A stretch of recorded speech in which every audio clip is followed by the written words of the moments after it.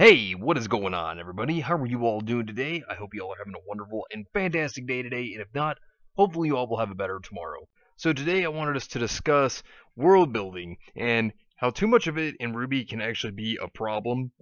And I really feel like as of late, this has actually become a bit more of a problem than it ever has been realistically. So sit back, relax, I hope you all enjoy, and let's go ahead and jump right on into this discussion. So, when we look at world building, it's not a bad thing to do per se for a series, but one of the best times to actually do world building is at the beginning of the series. And one problem with RWBY now is it has been having world building just used way too much. I feel like it is abusing world building at this point, but I'll get into that in a moment. But when you look at world building, it establishes the world itself. It establishes even the history of the series. It does a lot of things for the world of the series itself. And, it's not bad to add things to the world building, but when you add too much or abuse the system of world building too much, it becomes flooded. And then so many more questions rise from the answers that are being thrown out there at the time being. And this can become a problem because this floods the story. This has so much that you have to answer at that point, and if you leave any of it behind or if it gets forgotten, then there becomes plot holes because they could actually be very important to the future of the series.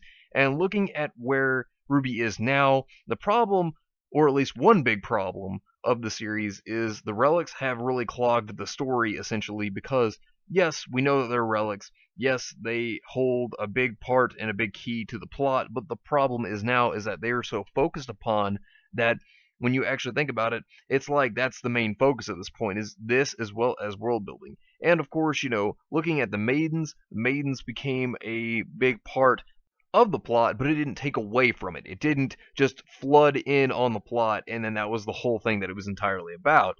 It actually was a good part, but it's not like it was too consuming, which was a good thing because it feels like, as opposed to the maidens, the relics clog the plot, or they put so much big emphasis that it just takes up so much, and they raise more questions, and that doesn't really help the plot at all. And the one thing that was good about the plot in the past was it was character driven, it was based off the fights, and yes, it still kept with the plot, so it's not like it cut out things that wasn't important, but it really made the series feel better. It made the series feel more fluid because when you saw these character interactions and you saw it being driven by character, it was very interesting to see these characters, their interactions, their personalities, how they react to certain situations, as well as watching these fight scenes. These fight scenes have been beautiful in the first 3 volumes, and they looked very nice. They were very fluid, and, it was very good to actually see all this go in, and it all made sense. It's not like it clogged the plot. It's not like it clogged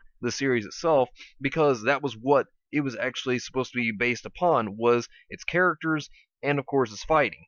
And the plot's an important thing, but when you clog it too much, it becomes a problem.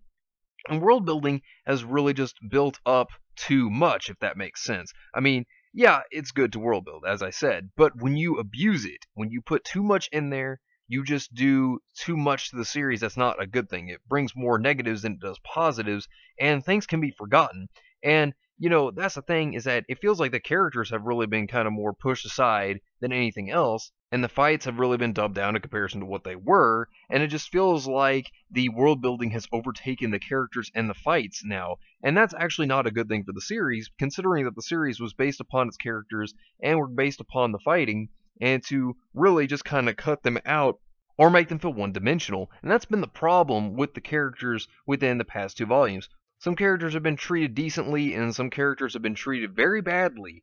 And, the thing is, character development is a very important thing to any series. And when you just start to diminish the characters, or make them forget things they used to be able to do, or even cut down their characters to where they just believe in one thing and they're one-dimensional, and once you scratch away that one thing they believe in, there's nothing there, it becomes a problem.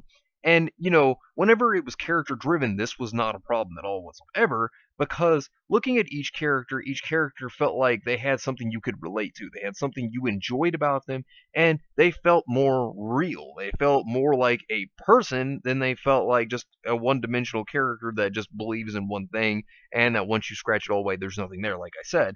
And when you look at volumes 1 through 3, each character, or at least a lot of them, had decent development. Some characters had some very good development, and they felt like they were characters you could attach yourself to, that you could relate to. And that was a good thing. And it's not feeling like that as much as it used to. A lot of characters have really been dubbed down, and it really hurts their character because it makes them look worse. I mean, we've talked about RWBY before, and the thing is, her herself, and I love the old RWBY. She was an enjoyable character to watch, and now she's so bland and she's so one-dimensional that her character doesn't even feel like she was who she was in the past at all. She doesn't even feel like the old RWBY, period. She just feels like a completely different character that's just there. And another thing that world building has really, done that has hurt is it has taken away some other questions that need to be answered, like the Silver Eyes, for example, which has also been brought up. And that's the thing. This is something that needs to be focused on, and rather than later, it needs to be brought up sooner. And that's the thing. For this to be pushed back, because it obviously is important to the plot, but for this to continuously be pushed back, it is a bad thing to look at, because then, of course, it leaves the question to still be answered, and it irritates the fans, because this means that, yet again, when this question could have been answered, and considering it's been foreshadowed again, that it then irritates the fan base more, because then they think, well, this is supposed to be important, and you keep teasing us with this, it becomes a problem. Not only this, but there are even some conflicts between characters that still need to be answered. There are even some parts to characters' backstories that still need to be answered. And world building is, sadly enough, getting in the way at this point of answering these questions, or even focusing on these parts that really need to be focused on. But anyways, let me know what you think down below. Do you agree? Do you disagree? Let me know in the comments down below. But anyways, thank you all for watching. I hope you all enjoyed, and if you did enjoy, hit the video with a like, subscribe if you want to see more content like this, and share this with your friends if you found this informative or useful. Well, anyways, take care of yourselves, have yourselves a wonderful day out there, everyone, and remember, if today was not a good day, tomorrow could always be better. Take care of yourselves, and have yourselves a wonderful day, everybody, alright? Have a good one out there.